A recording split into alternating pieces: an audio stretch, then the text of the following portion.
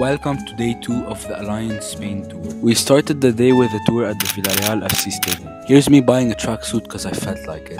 And the boys were spending daddy's money at the stadium shop. After that we went inside the stadium to check out the pitch. We went inside the dressing room and saw where the players get ready. And as you can see here, I was very entertained. Then we got to sit on the bench while learning about the club. And after that we saw the one and only real Europa League trophy. Then right after the tour we headed for training. We had a session with Villarreal coaches and our session was pretty nice. Then we headed to the supermarket to buy some stuff. Boys were buying all the wrong things and it could never be me. And right after that we headed to our games. Here's one of the penalties the team scored, not bad. And finally, after a long day of football, 3 games, training, we went back to the hotel for dinner. Anyways, that's all. See you guys tomorrow for day 3.